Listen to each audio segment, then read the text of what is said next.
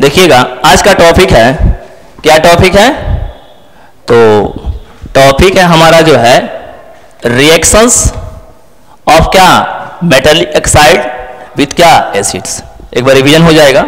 इसमें दे रखा है कि हमारे पास क्या है, मेटल का ऑक्साइड है और मेटल का ऑक्साइड किससे रिएक्शन कर रहा है? एसिड से। तो क्या होता है? तो देखिएगा जब भी मेटल का ऑक्साइड एसिड से रिएक्शन करता है तो साल्ट और क्या करता है? वाटर बनाता है। ओके, बात समझ में आ गया होगा। मेटल ऑक्साइड कभी भी एसिड से रिएक्शन करेगा तो साल्ट और क्या बनेगा? आपका जो है वाटर बनाएगा। ओके, बात समझ में आ गया। आगे की अगर हम लोग बात कर रहे हैं आखिर ऐसा ही होता क्यों है, तो देखिएगा हम आपको एक चीज और बता देते हैं कि जो आपका मेटेलिक ऑक्साइड्स होता है, क्या मेटल ऑक्साइड, मेटल ऑक्साइड को ही हम लोग बेसिक ऑक्साइड कहते हैं। और जो नॉन मेटेलिक ऑक्साइड होता है, क्या नॉन मेटेलिक ऑक्साइड, वो हमारा एसिडिक नेचर का होता है। और जो मेटेलिक ऑक्साइड होता है वो हमारा क्या होता है? बेस नेचर का होता है। बात समझ में आ गया।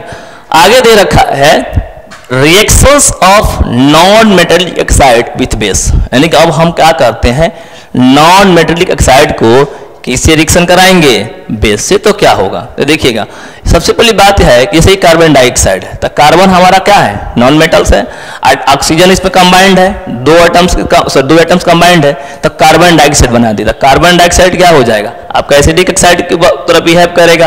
और कैल्शियम हाइड्रोक्साइड है ये हमारा क्या होगा? बेसिक ऑक्साइड की तरफ क्या होगा? बिहेव करेगा। तो हम ये भी जानते हैं कि calcium hydroxide which is the base react with the क्या carbon dioxide produce salt and क्या वाटर। बात क्लियर हो गया कि अगर नॉन मेटेलिक ऑक्साइड को बेस के साथ रिएक्शन कराएंगे तो आपका फिर रिजल्टेंट में क्या बनेगा? साल्ट और क्या निकलेगा?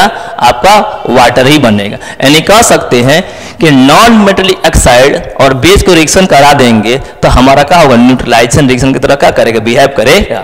बात समझ में आया? यस या नो? बिल्कुल क्लियर हो गया होगा।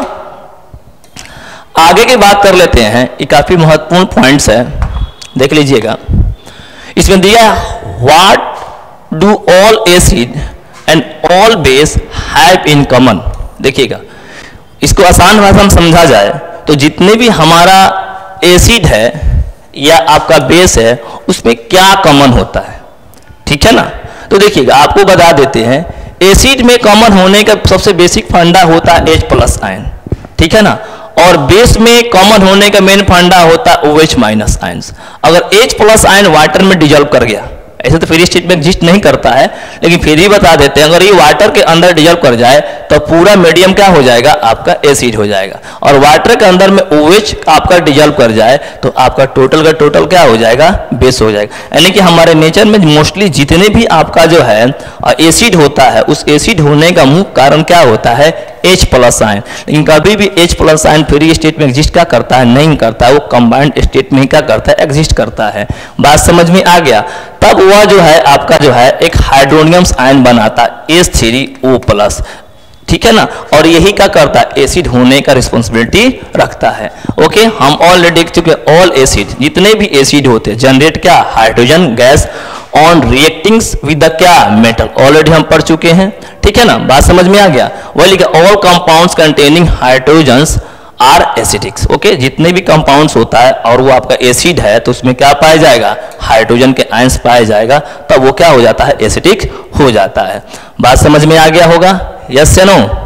आगे देखिएगा यहाँ पर इस चीज को समझना है तो ये आपको एक सोल्यूशन दे रखा है, एसिड का सोल्यूशन है और इसमें क्या किया गया? वाटर को डाल दिया गया। तो देखिएगा यहाँ पर क्या है, हम जानते हैं कि प्योर वाटर से इलेक्ट्रिसिटी कंडक्ट करेगी नहीं करेगी। तो अब हम इसके अंदर में हाइड्रोक्लोरिक एसिड को डाल चुके हैं पानी के अंदर में, तो यहां से दो भागों में टूट जाएगा, H+ और क्या? Cl-। तो H+ पॉजिटिव चार्ज को कैरी करेगा और Cl क्या करेगा? नेगेटिव चार्ज को कैरी करेगा। तो H+ आपका कैटायन हो जाएगा और Cl क्या हो जाएगा? एनायन होगा, जो चार्ज को क्या करेगा? कैरी करेगा। और दोनों के बीच में क्या होगा? चार्ज बड़ी आसानी से मूव करेगा, जिसके कारण बॉल क्या करेगा? आपका जो है ग्लो करेगा, जिसके कारण सॉल्यूशन इन वाटर में कंडक्ट क्या? इलेक्ट्रिसिटी, और इस सॉल्यूशन में बहुत आसानी से क्या कर जाएगा? इलेक्ट्रिसिटी क्या करेगी? पास कर जाएगी। बात समझ में आ गया? यस या नो? बिल्कुल क्लियर हो गया होगा। आगे है, इसमें दिया भी है, देखिएगा कि the ball will start glowing in the case of the acid। मतलब हम देख सकते हैं कि अगर उसी में अगर हम लोग ग्लूकोज डाल दें, क्या ग्लूकोज डाल दें या अल्कोहल का सॉल्यूशन डाल दें, मतलब कि एक दो आप जार लाइए, एक जार में आप क्या कीजिएगा कि एसिड डाल दीजिए, एक जार में आप जो है ग्लूकोज डाल दीजिए, क्या ग्लूकोज, नहीं तो क्या अल्कोहल का सॉल्यूशन।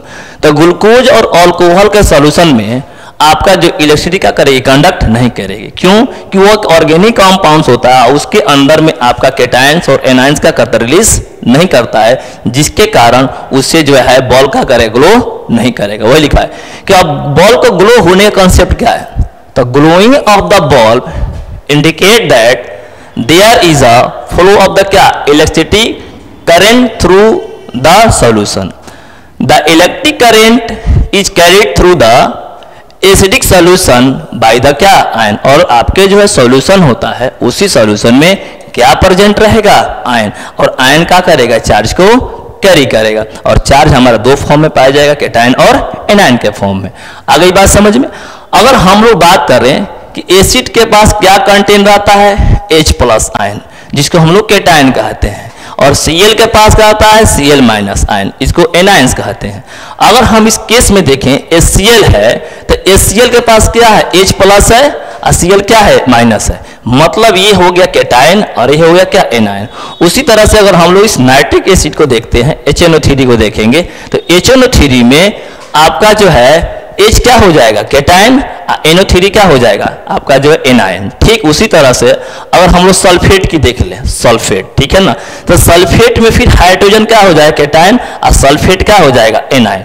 ठीक उसी प्रकार से अगर हम लोग ये जो है इथेनोइक एसिड देख ले, CH3COOH, ऐसे तो इसमें डायरेक्ट इलेक्ट्रिसिटी कंडक्ट नहीं करती है, लेकिन थोड़ा बहुत करेगा। तो इसमें टोटल का टोटल ये वाला पार्ट जो दिखाई दे रहा है आपका क्या हो जाएगा, एनायन वाला भाग हो जाएगा, और ये H जो दिखाई दे रहा है आपका क्या हो जाएगा, कैटायन होगा, जिसके कारण बहुत आसानी से इलेक्ट्रिसिटी का करेगी, कंडक्ट कर जाएगी। तो हमें बार बार यही सजेस्ट मिलता है कि एसिड जो होता है वो क्या प्रोड्यूस करता है, हाइड्रोजन के आयन, और वो हाइड्रोजन के आयन क्या होता है, H प्लस में होता है, जिसका रिस्पॉन्सिबिलिटी होती है कि उस चार्ज को बहुत आसानी से क्या कर सकता है, कैरी कर सकता है या करता है, जिसके कारण हमारा बॉल क्या हो रहा था, ग्लोइंग कर